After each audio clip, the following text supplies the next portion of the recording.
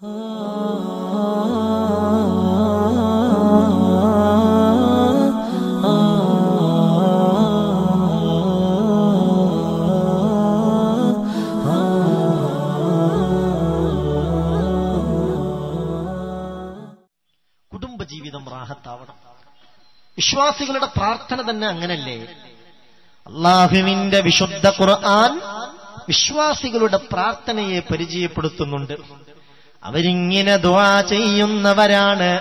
റബ്ബനാ ഹബ് ലനാ മിൻ അസ്വാജിനാ വദുർരിയാതിനാ ഖുർറത അയുനിൻ വജഅൽനാ ലിൽമുത്തഖീന ഇമാമാ. ഞാൻ ആയത്തിന്റെ വിശദീകരണത്തിലേക്ക് കടക്കുന്നില്ല. ആ ആയത്ത് വിശദീകരിച്ചാൽ നമുക്കിപ്പോൾ മറ്റു വിഷയങ്ങളിലേക്കൊന്നും കടക്കാൻ കഴിയൂല. കാരണം ആയത്തിൽ പറയുന്നത് റബ്ബനാ ഹബ് ലനാ മിൻ അസ്വാജിനാ വദുർരിയാതിനാ. അല്ലാഹുവേ, ഞങ്ങൾക്ക് ഞങ്ങളുടെ ഇണകളിലൂടെ തുണകളിലൂടെ ഞങ്ങളുടെ സന്താനങ്ങളിലൂടെയൊക്കെയും നീ നൽകണമേ ഖുർറത അയുൻ. സന്തുഷ്ടി വേണം, സമാധാനമുണ്ടാകണം, ആശ്വാസമുണ്ടാകണം. ഇത് വിശാലമായ അർത്ഥാണ്. അതൊന്ന് ദുനിയാവിലുള്ള സന്തോഷം, പ്രത്യേകിച്ച് മരണഘട്ടത്തിൽ കിട്ടേണ്ട സന്തോഷം, പിന്നെ ഖബറിൽ കിട്ടേണ്ട സന്തോഷം, പിന്നെ ഖബറിൽ നിന്ന് മഹ്ശറയിലേക്ക് കുടുംബസമേതം പോകുന്ന ഒരു രംഗണ്ട്, അങ്ങനെ കിട്ടേണ്ട സന്തോഷം. അതും കഴിഞ്ഞ് ഹും വഅസ്വാജുഹും, അവരും അവരുടെ ഇണകളും തുണകളും എല്ലാവരും കൂടെ സ്വർഗത്തിലെത്തിപ്പെടുന്ന സന്തോഷകരമായ ഒരു നിമിഷമുണ്ട്. ഇങ്ങനെ വ്യാപകമായ അർത്ഥമാണിത്.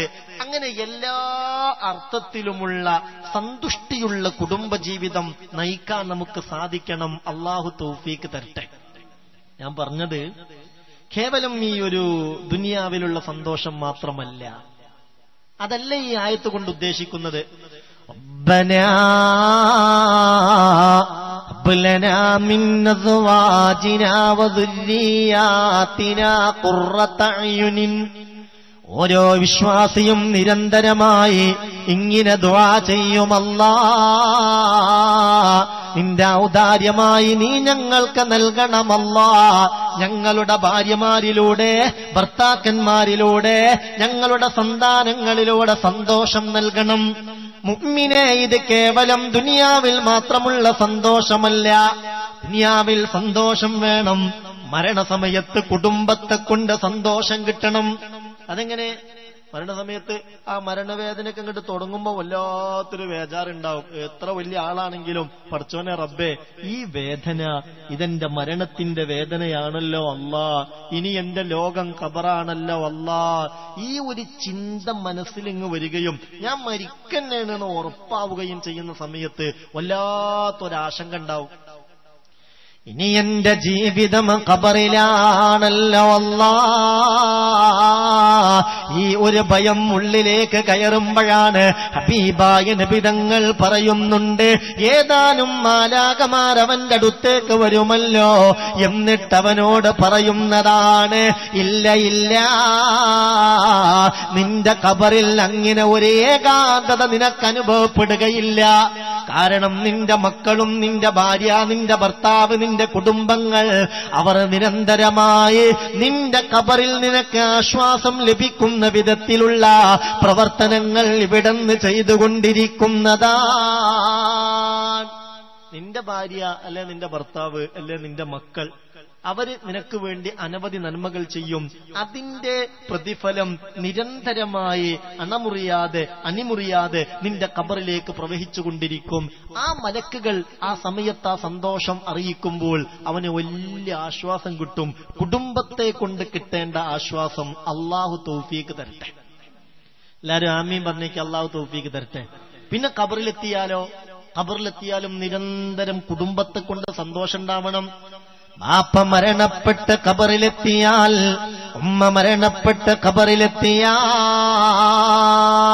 എന്റെ ബാപ്പയാണ് ഉമ്മയാണെന്ന ചിന്തയോടെ ആ ഖബറാളിക്ക് ഉപകരിക്കുന്ന ഏതെങ്കിലും കാര്യം അവന്റെ കുടുംബങ്ങൾ ചെയ്താൽ അള്ളാഹുവിന്റെ റസൂല് പറഞ്ഞിട്ടുണ്ട്, ജിബ്രീൽ അലൈഹിസ്സലാത്തു വസ്സലാം അത് പ്രത്യേകമായ ഒരു തലികയിലാക്കി ഖബറും പുറത്ത് ചെന്ന് നിൽക്കുമത്രേ.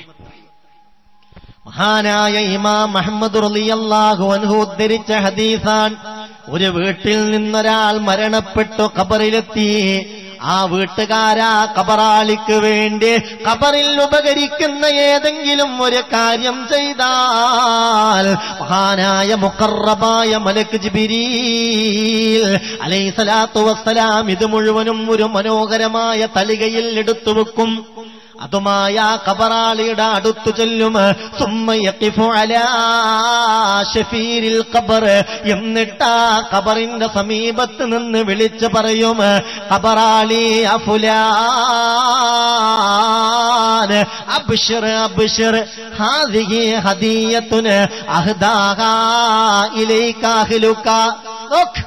ഇതാ ഇത് നിന്റെ കുടുംബം, നിന്റെ ഭാര്യ അല്ലെ നിന്റെ ഭർത്താവ്, നിന്റെ മക്കൾ, നിന്റെ സഹോദരി സഹോദരന്മാർ, അവരൊക്കെ നിന്റെ ഖബറിൽ സന്തോഷിക്കാനായി ചെയ്തു വെച്ച സ്വതക്കയാണ്, ഹദിയകളാണ്, ഇത് സ്വീകരിച്ചോളൂ, നീ വലിയ ഭാഗ്യവാനാണല്ലോ എന്ന് ആ ഖബറാളിയോട് ജിബ്രീൽ അലൈഹിസ്സലാത്തു വസ്സലാം പറയുമെന്ന് മുഹമ്മദ് മുസ്തഫ സല്ലല്ലാഹു അലൈഹി വസല്ലം.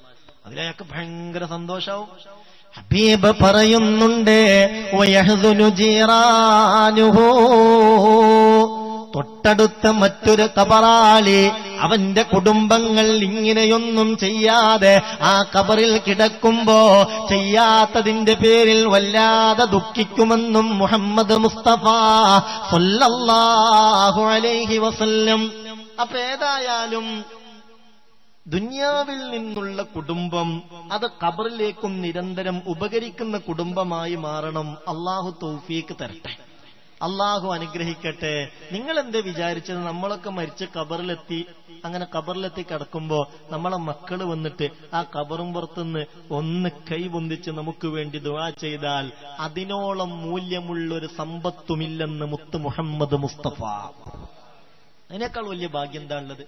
ഇവിടെ ഏക്കർ കണക്കിന് ഭൂമി ഉണ്ടാക്കിയിട്ട് പോയി, ഇവിടെ വലിയ വലിയ ബിൽഡിങ്ങുകൾ ഉണ്ടാക്കിയിട്ട് പോയി, വലിയ വലിയ വ്യവസായ ഫാക്ടറികൾ സ്ഥാപിച്ചു, അതിൽ നിന്നൊക്കെ കോടികൾ ഇങ്ങനെ വരുമാനമുണ്ട്. അതിന്റെ അടുക്കവൻ മരിച്ചുപോയപ്പോ ആ ബാപ്പാനും ഉമ്മാനെയൊക്കെ മറന്നു പോകുന്ന മക്കളാണെങ്കിൽ കഴിഞ്ഞില്ലേ കഥ? ഈ സമ്പത്ത് കൊണ്ട് എന്ത് കാര്യം? എന്നാൽ റബ്ബേ, എന്റെ വാപ്പയാണത് എന്നെ നിലയിലെത്തിക്കാൻ ചോര നീരാക്കിയിട്ടുണ്ട്, എന്റെ ഉമ്മനിക്ക് വേണ്ടി കഷ്ടപ്പെട്ടതിനൊരു ഹദ്ദ് പറയാൻ കഴിയൂല. ആ ഓർമ്മയോടുകൂടെ ഒന്ന് ഖബറും പുറത്ത് വരുന്ന മക്കളുണ്ടായാൽ സ്വന്തം തനിച്ചു വീരണ്ടു മണ്ണറക്കുള്ളിലെ കിടക്കുന്ന കാലം തീർച്ചയാണേ നിന്നിലെ വാത്സല്യ മക്കൾ കണ്ടടം ഒലിക്കുന്നതായി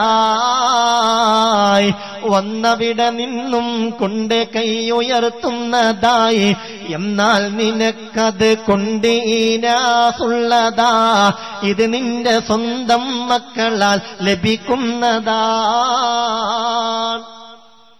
സ്വന്തം തനിച്ചു വിരണ്ടു മണ്ണറക്കുള്ളിലെ കിടക്കുന്ന കാലം തീർച്ചയാണേ നിന്നിലെ വാത്സല്യ മക്കൾ കണ്ടടം ഒലിക്കുന്നതായി വന്നവിടെ നിന്നും കൊണ്ട് കൈയുയർത്തുന്നതായി എന്നാൽ നിനക്കത് കൊണ്ട് ഈനാസുള്ളതാ ഇത് നിന്റെ സ്വന്തം മക്കളാൽ ലഭിക്കുന്നതാ. അല്ലാഹു തൗഫീഖ് തരട്ടെ, അള്ളാഹു തൗഫീഖ് തരട്ടെ. നമ്മളൊക്കെ മരിച്ചുപോയാലും മക്കളെ കൊണ്ട് ഖബറിലേക്ക് നിരന്തരമായൊരു സന്തോഷം കിട്ടുന്ന കൂട്ടത്തിൽ അള്ളാഹു ഉൾപ്പെടുത്തട്ടെ.